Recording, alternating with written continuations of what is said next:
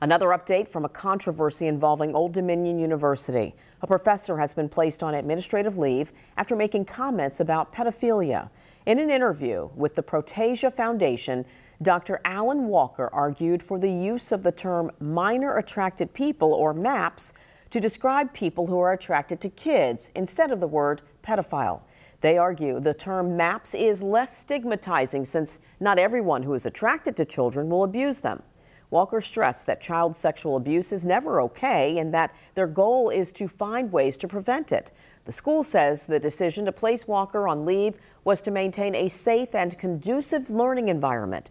ODU President Dr. Brian Hemphill released a statement writing in part, "I want to state in the strongest terms possible that child sexual abuse is morally wrong and has no place in our society."